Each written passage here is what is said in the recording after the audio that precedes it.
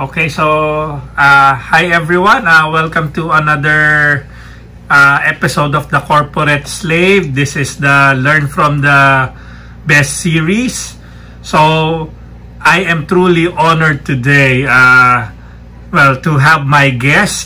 He's been in the industry for 25 years, and in terms of being one of the successful recruiters in the industry, he's been doing that role for more than 18 years now. So I've been recruited by David before, and yun nga, medyo nakaka-intimidate kasi yung last name niya eh. So name is David Hofer.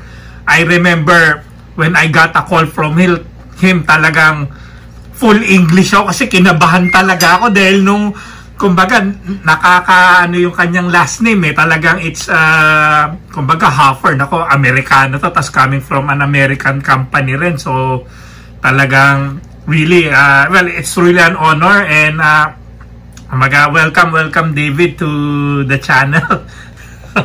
Thank you. Kamusta? Thank you for guesting me. Marami tayong pwede pag-usapan, mga nakakatawang storya din about recruitment. Actually, yung last name ko, advantage siya in a way, especially before, yung wala masyadong video chat, hindi ako nakikita. Alam mo yun? So, pag nag-text lang or nag-call lang, introduce ko yung sarili ko over the phone, parang even high-profile candidates, medyo kinakabahan sa akin eh. Talagang siyempre. Pero, yun, naging advantage siya in a way. Yep. So, kumbaga, on a ballpark figure, sa tingin mo, how many people have you processed or have you interviewed? Oh my.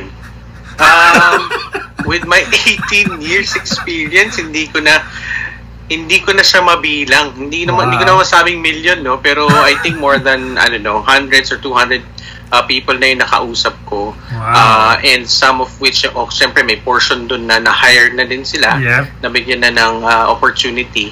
Pero with the 16 years background or 18 years background alone, marami yun. Kasi hiring one employee only would most probably take me to talk to, say, around 20. Aside from the 20, I gathered resumes, maybe another 30 more. Wow. So, ang daming names. Kaya medyo hirap akong magtanda ng lahat ng pangalan. Sobrang daming pangalan na pinaprocess ko na daily basis. Eh. So, wow. Yun siya. So, grabe pala, no? Talagang mahirap yung work ng isang recruiter. So, can you give me a, kumbaga yung experience mo, ano ba yung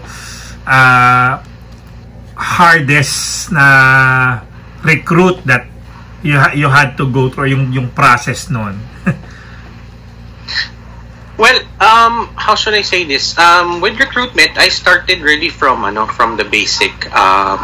I started being a phone screener muna. Just to talk about the steps that I took in becoming one of the leaders for recruitment.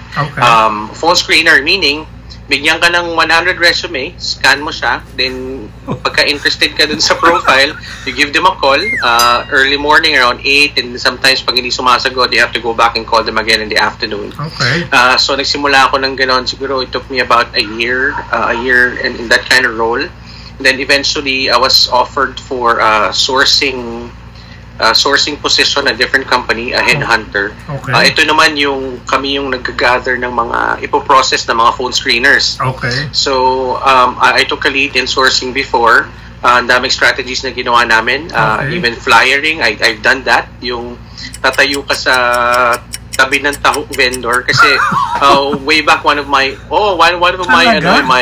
role is to get people from the call center. Ang point is, ano yung pinupuntahan nila after their shift? Ano yung, it's either you go to the nearest yung 24-hour store na open. Pero napansin namin is either they go for a lugaw or they go for a taho vendor. So tatayo kami sa tabi ng taho vendor. Doon kami nagpa-flyering. So hindi na kami paikot-ikot na Makati kasi minsan sinisita bawal eh. So that was way back. Tapos after that, I was able to lead a team for recruitment already. Okay. So ito na yung full-blown. I do interviews, final interviews, and so on. And then I was given an opportunity to work for the same company as where I met you. Okay. Doon ko natuto kung paano mag-technical recruitment. Okay. So, andyan na po. Hindi ko alam kung ano yung C#.net. Hindi ko alam kung ano yung Java, yung gano'n. So, kasi hindi naman ako technical person. Pero the good thing about recruitment kasi is you ask questions. I see. And when you ask questions, they supply you with answers, and somehow it makes sense. You put one piece and another piece, and it will make sense. If it makes sense, this person is actually a good person for the role. Kasi alam niya yung sinasabi niya. And then eventually you base it on the JD also. Okay. Doon mo ma-realize na, okay, I have a good candidate. I like this person's skills and everything, the way he explains his background. Okay, let's move to the next stage. It might be an assessment, or it might be an interview with the hiring manager, and so on. Okay. Yun siya. So, ngayon, may mga tao na rin ako na lead in a team. Okay. Tapos, I'm in charge of, from time to time, in charge of changing the process, creating some policies and procedures. Okay. Ano pa ba? And maintaining some vendors. Kasi syempre, if you're in a company, sometimes ang daming requirement and the team is only a small team. Yeah. So you need the help of a supplier. Okay. So I'm also in charge of maintaining good relationship with them, making sure that they know the job openings and how to recruit for the roles that we have. Maintaining partnership with our internal clients also. So medyo lumaki na yung scope, and until today, medyo ganun lang naman siya, doon lang siya umiikot.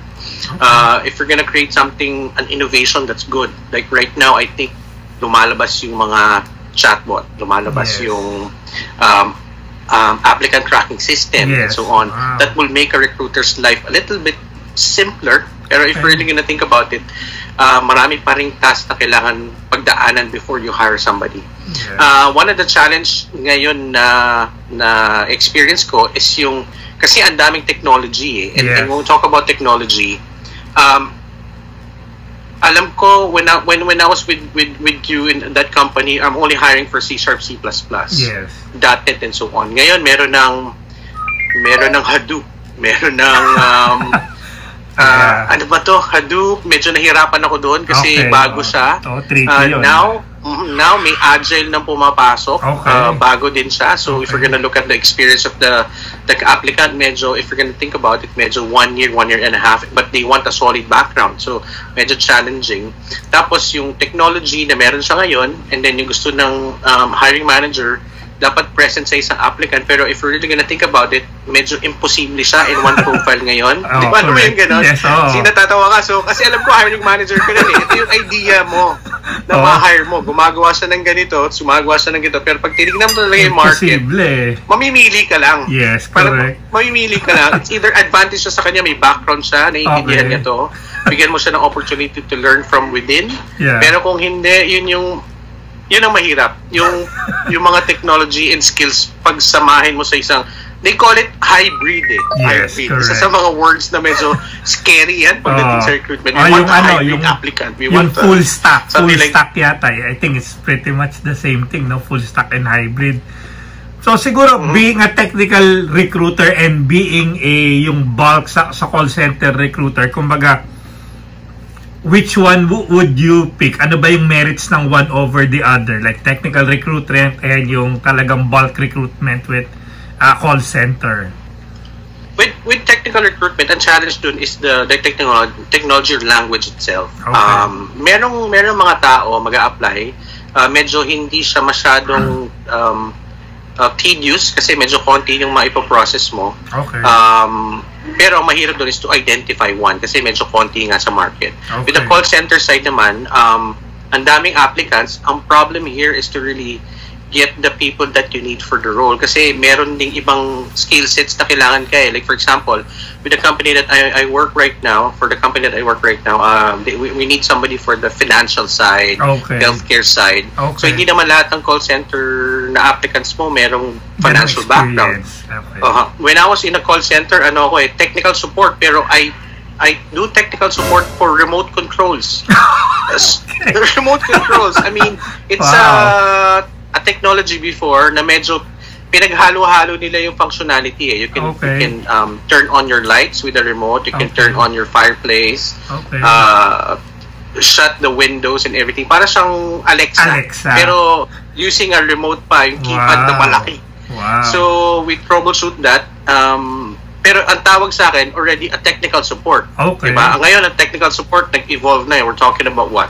TCP/IP concerns. We're talking about I don't know, hardware, blue screen problems, and so on, diba? So, ang challenge dun sa call center hiring is really maraming applicants, pero with the lots of applicants that you have, kailangan mo ma-identify yung talagang fit for the role. So sa dami na yun, mas maganda kung mapadaanan mo lahat. Pero syempre, minsan, hindi mo nakakausap yung iba kasi may nauna na nag-apply at na-process mo na. So yun din yung medyo challenge doon is how to keep those applicants na hindi mo na-process, na ma-process mo pa ulit. Kasi ang bilis ng call center business eh. If you miss one applicant right now, they can be hired in 2-3 days from a different company.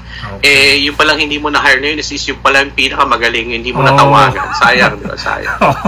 Yun nga, talagang very important yung speed when it comes to hiring. Pero ikaw, like, when talking to people, like, how do you distinguish na siya yung right candidate? Ano ba yung mga qualities? Ano ba yung mga, like, sa tone ba ng pananalita? Or what can you say about, like, siya na yung tamang candidate? How do you identify that? Well, one of the things that, well, at least my process, I look at the resume first and try to see if this person fits the bill paper-wise, you know, based on the job description and based on the skill set.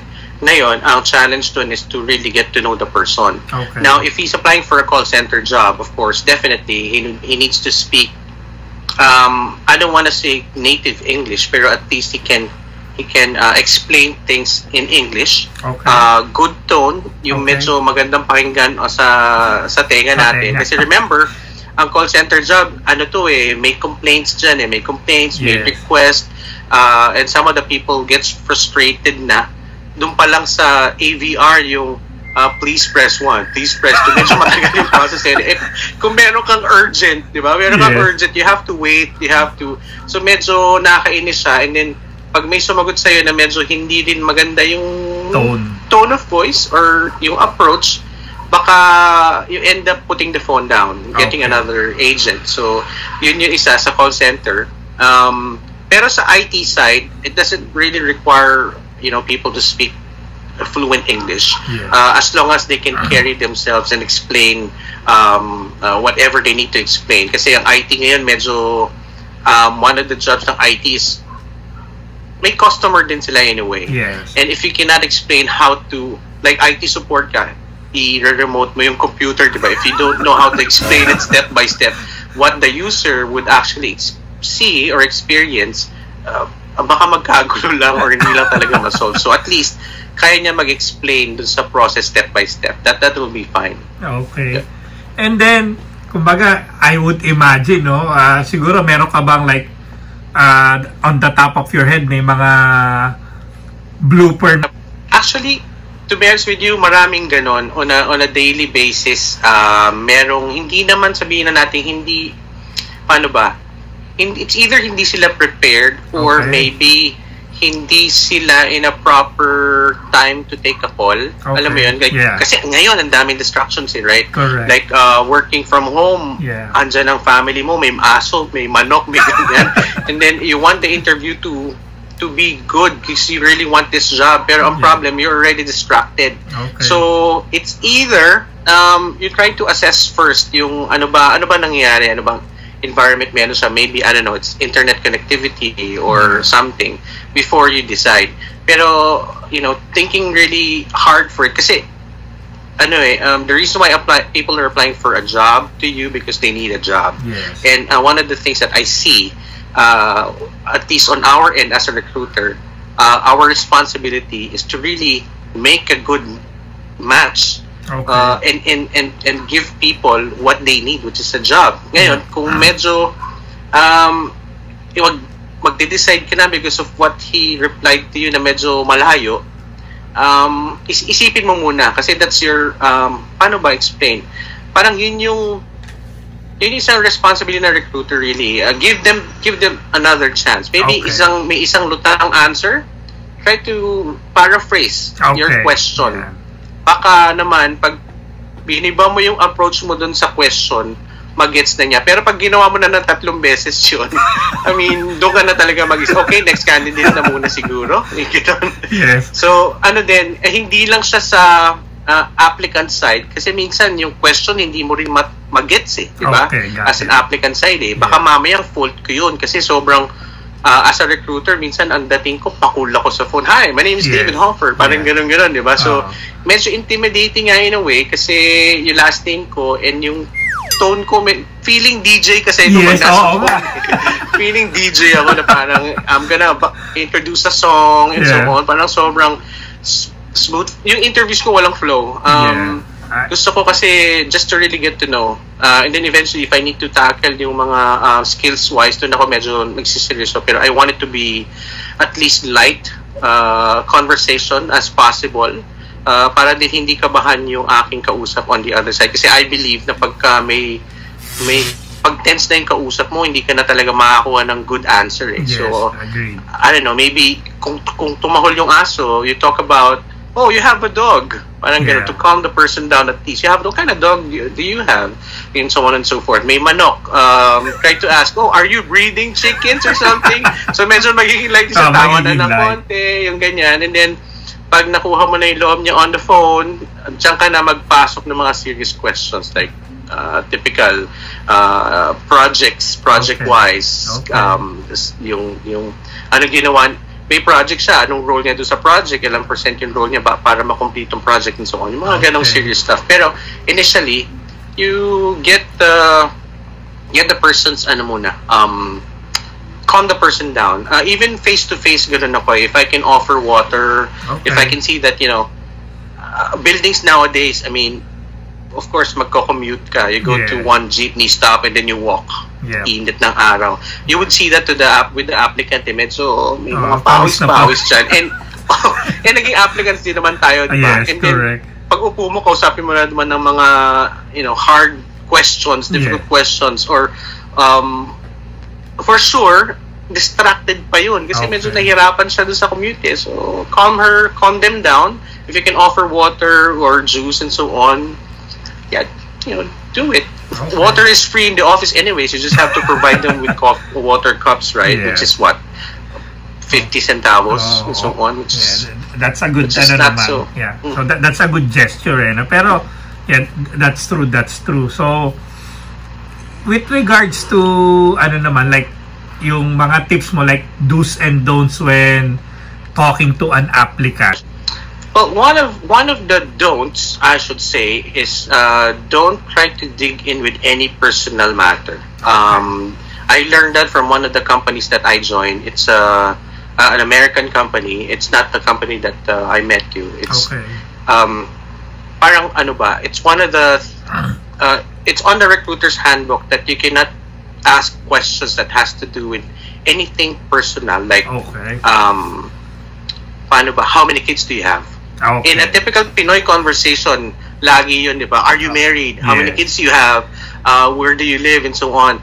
In that US company, we're not allowed, or at least it's not being encouraged to ask questions about those kinds of things. You focus on the skills, you focus on the profile, you focus on the job. That's one of the, I should say, na medyo until today, I keep that kasi I don't want to, some people really doesn't want to share, especially now. Data privacy is one of the things that is our concern, right? And when you're sharing those kinds of things, malalaman ko na, and if ever I go out, I can most probably share it to another person, and then alam mo, takbo na pasa na ng pasa information, di ba? So I'm very careful on those kinds of things, especially I have an applicant, I forgot the name, but parang I mentioned a guy's name, and then a girl stood up and I was confused. So I mean, we are not here to judge, because of course, And the thing is, ito pa don't judge the person with the way they look. Kasi, paano ba? I have one applicant, he was jogging around the vicinity of our building. He showed up in the interview kasi we allow walk-ins Got it. wearing a jogging pants, was that rubber shoes, and kind of sweaty in a way.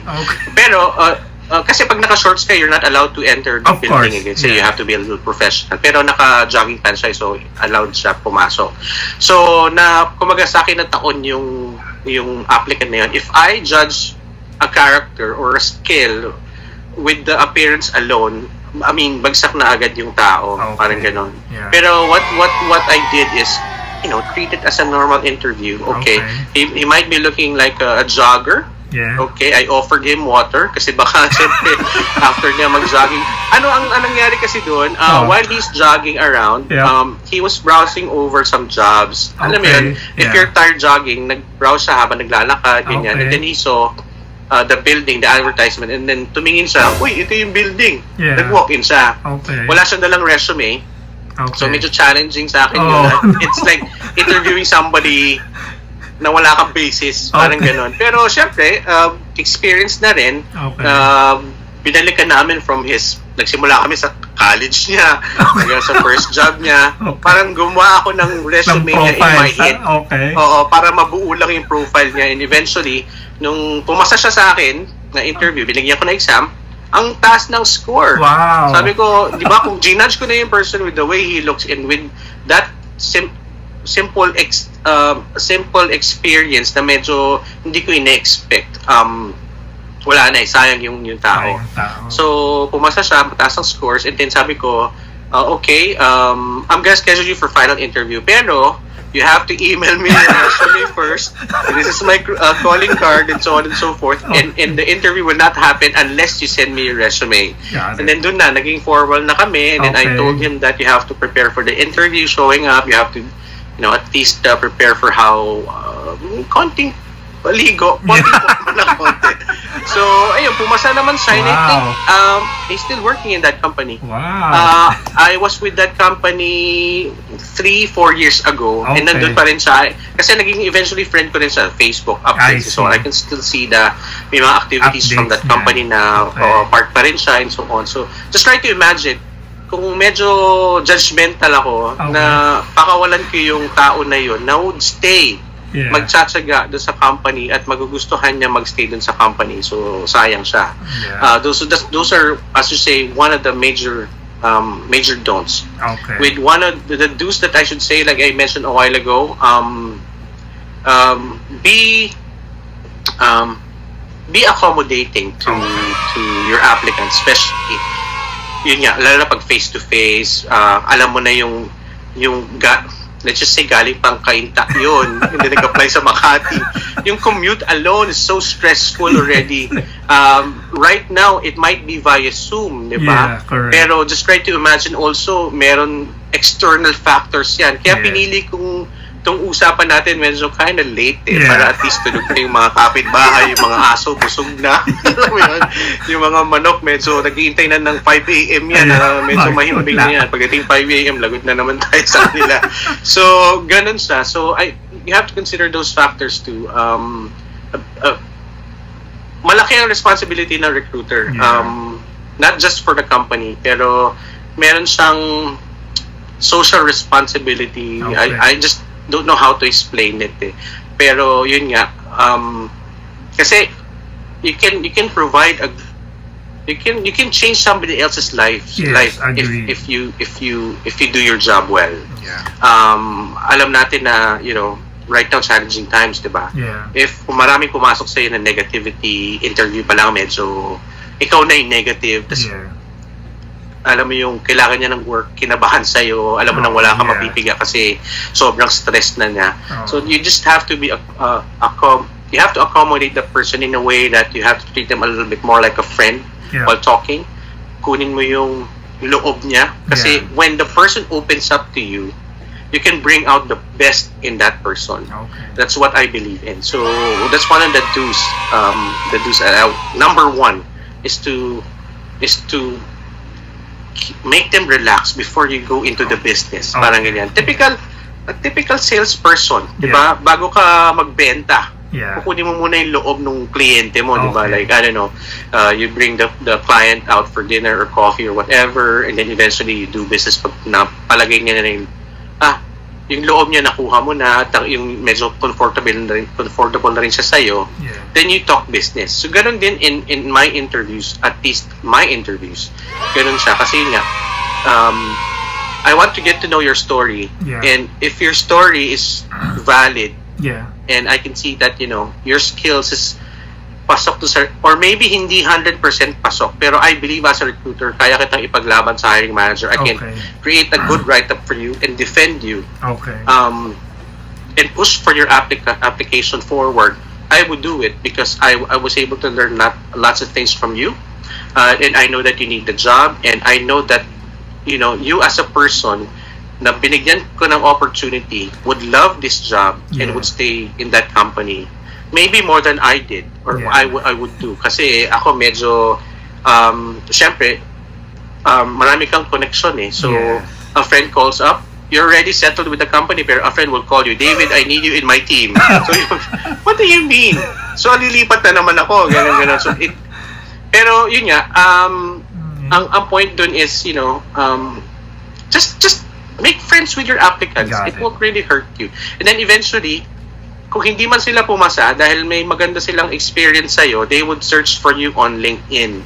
They would add you on LinkedIn as a friend. Network. Then when 2-3 years time, medyo nag-enhance yung experience nila, let's just say, gumaling sila lalo, tas kailangan mo ng somebody like them, you already have, as a recruiter, you already have one candidate to process, which is yung na-meet mo 2-3 years ago, na gumaling siya lalo. And then dahil okay naman siya sa'yo, magre-reply siya sa'yo, like, hey, I need somebody for like this. Are you interested? Hi, Sir David, and so on. I'm interested. So how should we do this? And so on. So you already have one applicant. Yun. That's good. So that's one of the things that I think to add on to what you said, David, I think yun nga, recruiters are very crucial, are very vital kasi kayo yung face of the company. So kayo yung window. Like, when we look at the company as applicants, kumbaga yun nga, yung our experience with you, yung initial experience is what would make us either join or either not join with the company. So I think very important ang role ng recruiters. And yun nga, ikaw yung isa sa mga benchmark with your experience. Yun nga, talagang sought after kang recruiter kasi alam nila na the way you do recruitment is really, kumbaga, parang it's an art form na with you. Kumbaga, alam mo na sa sobrang daming experience, it's already parang ano ba yung clockwork, or it's already automatic na you will do good no? Pero are there things na you think you can still improve? Like you mentioned, you are looking into some of the process. So with the recruitment process itself, meron ka ba sa tingin mo na the industry should improve? Well, how should I say this? The process needs to be improved, definitely. Kasi it varies from one company to the other. You might be joining a fast-paced startup company, iba yung process nun. Of course. You're part of maybe a 180-year company or something like that. So just try to imagine the process nun. Iba din siya, kind of old school in a way. All applicant needs to go to, I don't know, 3-4 interviews and so on. Maybe, I don't know, we have to lessen the interviews and we have to lessen the assessment kasi I agree. So tiring. So how should I say this? It's also tiring for an applicant to work on huge amount of testings. Remember the interview alone. Yeah. For me, it's some sort of like an assessment, and it's an assessment. And some sort of like an examination too. I'm examining your personality and so on. Now, some people, when you give them a link for the test, iba kaya feeling ko bumabagsak because they don't know how to work on the test. Medyo bago sa kanila. Yeah. They might be good on paper, their resume, pero when they see the actual testing, medyo bumabagsak kasi they don't know how to work on the test. So there should be a proper explanation from the recruiter on how to do the test. That's one of the things that I do also. Pero the way we need to interview, we need to work on improve on maybe yun nga. The only thing is the process. And the examination too, we have to give them a little bit of a little bit of, wag masyadong mahigpit ang selection process. Wag masyadong, kasi remember, sorry Sir Chris, alam ko you're a hiring manager too, pero I kind of don't like it when a hiring manager will tell me I need somebody plug and play. No. I know that's ideal for the company. You put somebody there kasi alam niya yung gagawin niya. Pero sa akin kasi, and based on my experience, there's no such thing give somebody a chance to learn. Diba? Kasi pag nilagay mo natin, alam niya na yung gagawin niya yan for 2 years Yes. At least, I don't know, put a person there na merong konting hindi pa niya alam or bago sa kanya, and then you try to let the person learn from experience. Then eventually, yung kailangan mong hybrid, binubuo mo na pala dun sa hinire mo ngayon. Parang ganon. So, ewan ko, yung mga examinations kasi sobrang, wala. Actually, tama ka doon. Kasi, from my experience, I have good batting average in terms of interviews. Pero pagka nag-exam yan, hindi ako pumapasa talaga sa company yung kasi hindi ko talaga sinasagutan yung exam. Kasi like for example, they're hiring me for a particular position and then ang ipapa-exam sa akin, statistics. So, kumbaga, talaga, hindi ko siya sasagutan as an applicant. So I think, from a recruiter's point of view, I think that's one of the process na hopefully, with a lot of people seeing this video, can understand na mabilis talaga ang world ng recruitment Kumbaga, yung 1 day or even an hour earlier can make or break minsan. Kasi, we know, di ba, yung mga applicants, minsan 2 or 3 companies at the same time ang ina-applyan yan So, yung the difference between an hour a day, very crucial yun in signing the offer So, syempre, yun nga, you have to build a good relationship as a recruiter, pero at the same time, it's all about who comes in first or kumbaga who has the better offer or who has the better, yun nga, like you said, the better opportunity to learn within the company. So, yun, that's a good tip na that you mentioned. That's a good process change na iksian yung hiring process. Tignan mo rin yung value ng candidate. And yun nga, syempre pagpasok niya, if he's gonna learn something, he's gonna be motivated So I think coming from you, that's a very good point. And ako syempre from my end then as a hiring manager, kumbaga I have to understand that.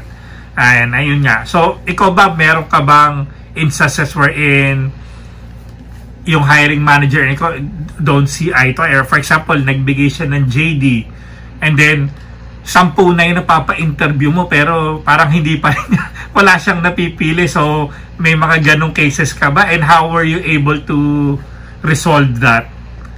Yeah, before I jump into that question, ay add lang ako dun sa a little yung konti dun sa topic natin. May na-appreciate ako na hiring manager. We'll talk about assessment meron kaming standard assessment pero she came up with an assessment very short. Let's just say 30 questions. Pero nung binasa ko yung niya, talagang pasok siya. I mean, pag nasagutan mo tong mga to, you scored 20 out of the 30, you're the person for the job. Parang ganon. So she came up with that.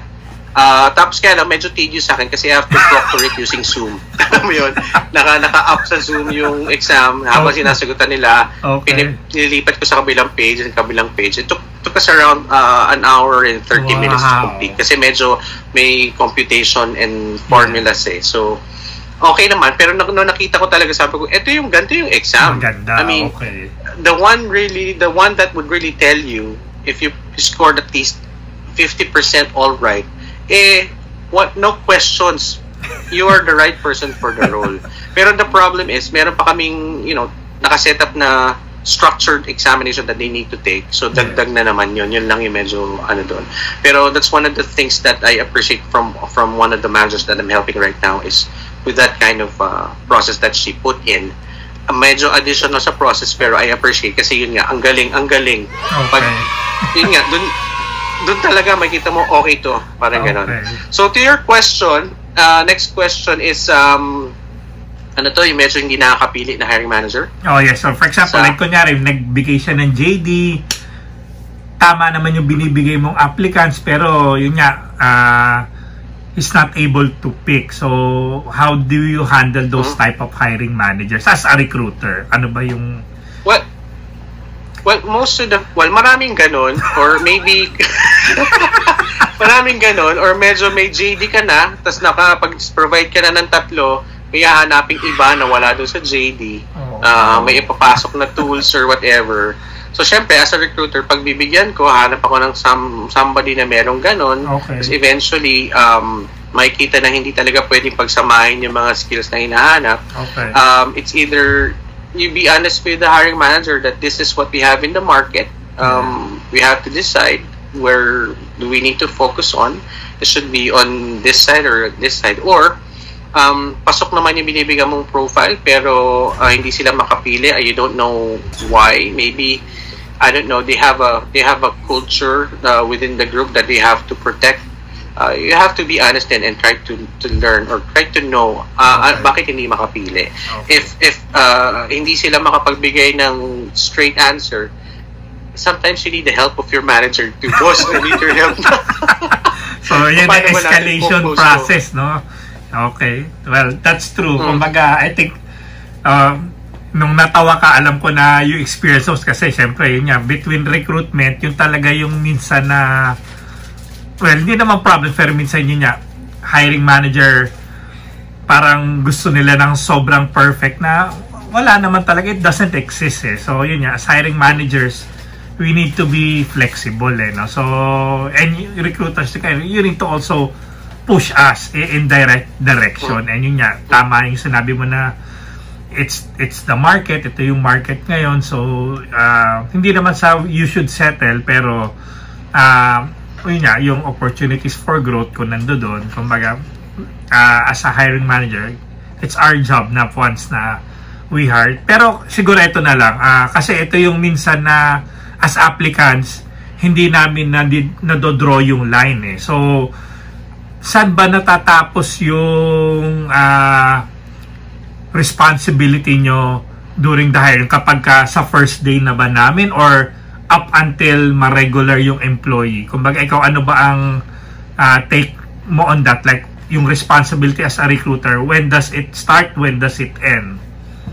Well, for me, ang responsibility talaga ng recruiter would end when you already asked the person to sign the contract and the person signed the contract or offer.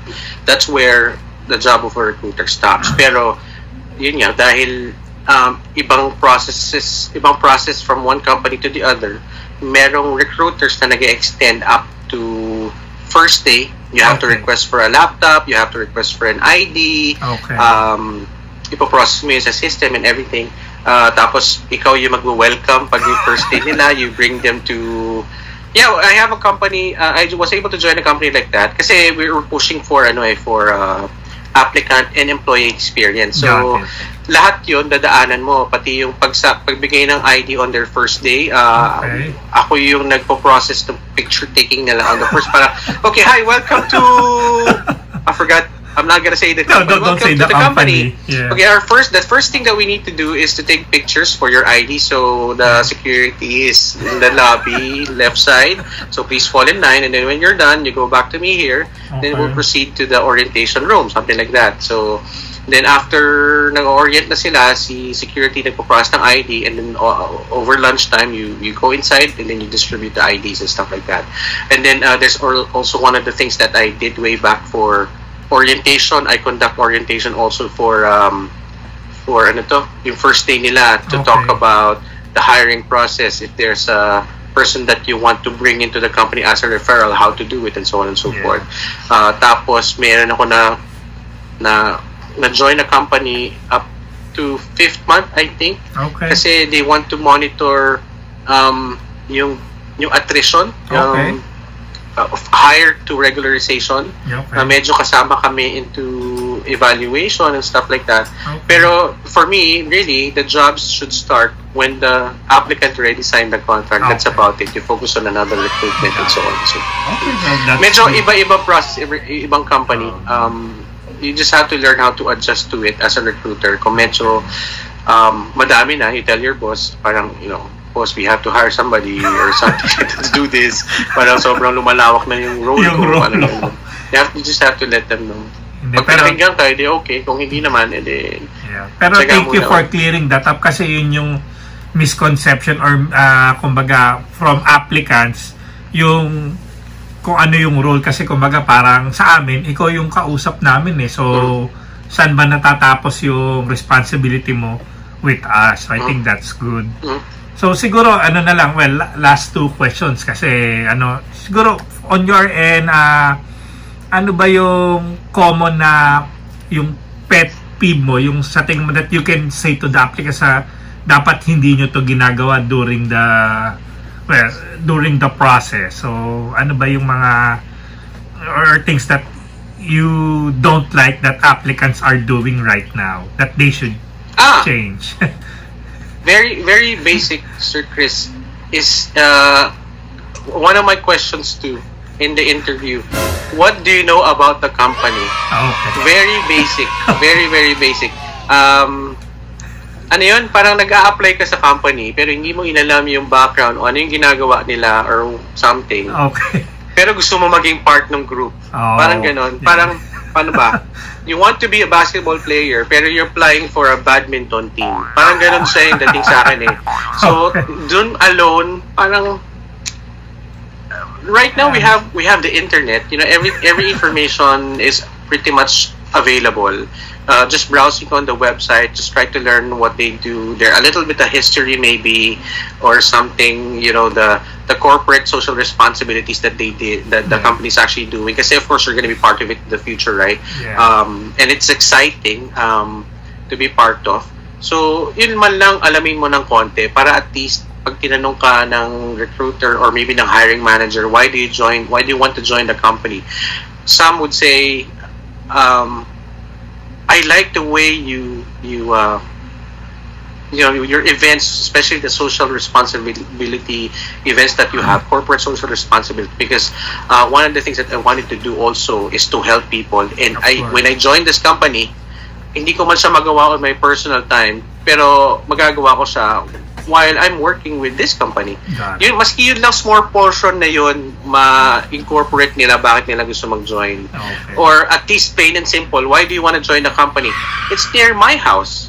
Something like that. Yung iba kasi, why do you want to join the company? And dahil pang sinasabi and so on and so forth. Just be honest also, why do you want to join the company? Okay. Because you pay well. Okay. Plain and simple. Okay. You play well, you have good benefits. I can see your HMO, it's on day 1. I'm married with 3 kids and stuff like that, and I know they can be covered. That's why I want to join your company. So I'll do my best just to keep this job because I know in the future if I need HMO coverage, I can have it available with this company and so on. Don't sugarcoat anything. Okay. Especially a recruiter like at least me. I want honesty to be. I want honesty. I want transparency in everything, at least that I do. Especially also, that's one of the things that I expect also with an applicant. And remember, kami yung gatekeeper ni company right? So, if ngayon pa lang binobola mo na ako, alam mo yun, tapos nabola mo naman ako, paano na yun pagka nandun ka na sa actual environment, so baka bulahin mo lang kami lahat and stuff like that. Compared to you're being honest with me and being honest with you, that this is the job, this is the culture, this is what to expect.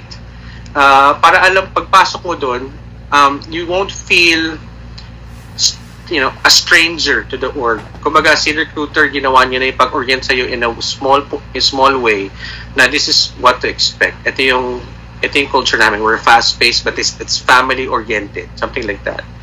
So, yun siya. Okay. Did I answer your question? Yeah, you answered it very well, David. Gustong ikwento Ang daming kwento sa recruitment. So, siguro, dalawa na lang pala. I have another question before my last question. Ito, I think is very important din So, ano ba sa tingin mo ang do's and don'ts in terms of salary negotiation? So, paano nakikipag-negotiate sa'yo yung applicant? Is it okay for them to parang in the middle change their mind? Kumbaga, nagsabi na sila ng amount and then they change their mind. So, ikaw ba? Ano ba ang your take on the do's and don'ts in terms of salary negotiation? Well, to be honest, with salary negotiation kasi, there's an acceptable amount of increase market-wise. Okay. So, maybe, if you're expecting a higher compensation from the company that you're applying for, just try to ask something that would fall on what is acceptable in the market. Kasi some people would ask, I don't know, let's just say let's just say kumikita lang siya ng 20,000 ngayon and he would be asking for 40,000 and so on. It's not reasonable anymore. There's you ask your friends around, what is the acceptable increase for somebody to join a company? I don't know, 20-25% or 30% maximum. Correct. And most of the company doesn't really go to the maximum kasi maraming factors yun, di ba? If you offer the maximum, wala ka na makuha increase next year kasi maximum mo na yung nakuha mo. So, just try with all applicants, if you're listening right now, just be reasonable with what you're asking for. Kasi, ayaw ko, or kung alam nyo in the first place na hindi ma-offer sa inyo ng company yung gusto nyo, wag na kayo mag-apply. It will just be a waste of time for you and waste of time for the company. Just be reasonable with the offer or asking. And the company also, if they really, really like you, they're gonna give you a reasonable amount. Yun naman yun magagaranti ko. In all the companies that I am part of, I was able to join. Talagang pagka pasok ka sa profile, they know that you can you can bring lots of things in the company. They're gonna give you a responsible amount, and of course, increase a reasonable amount. Yun lang, just be reasonable. Wag naman masyadong heaven and earth na parang gusto mo na maging boss agad yung sweldo mo. Wag mo nang ganun. Kasi kami, ako Sir Chris, diba, tayo, dumaan tayo ng step 1 Ito muna yung ginawa mo, earning a small amount, nadagdagan responsibility, nadagdagan yung salary mo, and so on. So, try to, I don't know, yun lang, be reasonable. That's good advice, David. So, thank you for that. So, siguro na lang with all your experience, with all your, kumbaga, yung accolades and all the things that you have gone through, at this point, how can you define success for you? What does success mean for you? Well, for me, success, paano ba? I have a big goal kasi. So, until I reach that big goal, feeling ko hindi ako successful. Pero, the way I look at it now, I have to celebrate the small success. My boss calls it, small wins. Small wins. You have to appreciate yung small wins. Kasi, before you reach that goal or the success that that we want to define, your ultimate goal, may steps din yun. So if you don't appreciate your small wins, hindi mo ma-reach yung bigger win mo Just sa small wins mo, siguro sa process mayroong a little failure that would actually make you think and step back. So pag na-reach mo na yung step back stage and then naisip mo na yung next step mo, that's a small win. Kasi kumbaga, eto na naman ikaw you want to reach your goal again kumbaga naisip na paano gagawin, so yung nag-step back ka pero another step forward, another small win in reaching your end game as I want to I want to define it, my end game, my goal. Yeah. Yun nga, I appreciate your small wins at saka define your small steps to achieve that bigger goal that you wanted. Yun, kasi pag ewan ko, mapofrustrate ka eh. Ewan ko, ayaw mo frustrate eh. Na hindi mo na-reach yung mga gusto mo. Got it. Pero yun nga, merong isang, paano ba, hindi siya motivational speaker, actually comedian siya. Sabi niya,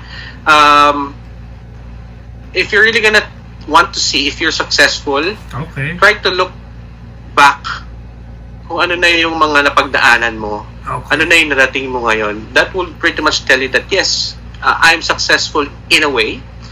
Because I was able to surpass those challenges from college pa lang, di ba? High school pa lang. Yeah.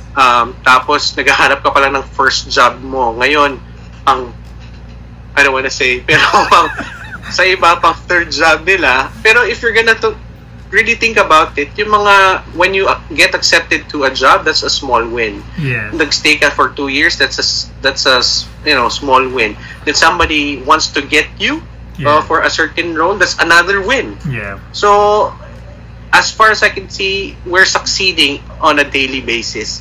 So we just have to be, at least grateful with those success that we experience on a daily basis. Pero of course, you have to have an end game, a goal, what you want to achieve in a certain period of time. At least it might be a retirement business or retirement job or whatever you want. Dapat meron ka lang end game para at least if you're gonna be eyeing for the things that you do, you want to do something else, in line pa rin siya dun sa goal na gusto mong marating in the future. Wow. Yun lang. Oh yeah, thank you, David. That's very well said. And I really appreciate yung time and yung effort and yung knowledge mo in sharing about the recruitment experience. I would imagine maraming matututunan yung ating mga viewers, and it's already a long conversation, but it's a happy conversation because I think yung knowledge mo and yung experience mo is really something that we are blessed to be shared with that knowledge. So yun lang, kumbaga, with that said, I would like to thank you so much, David, and kumbaga, as always, stay safe, stay healthy, and good luck on your bigger goals. Episode. So yeah, again, David, thank you so much, and stay safe and stay healthy, and we'll talk again soon. Thank you so much. Soon. I'll see you. Okay, bye.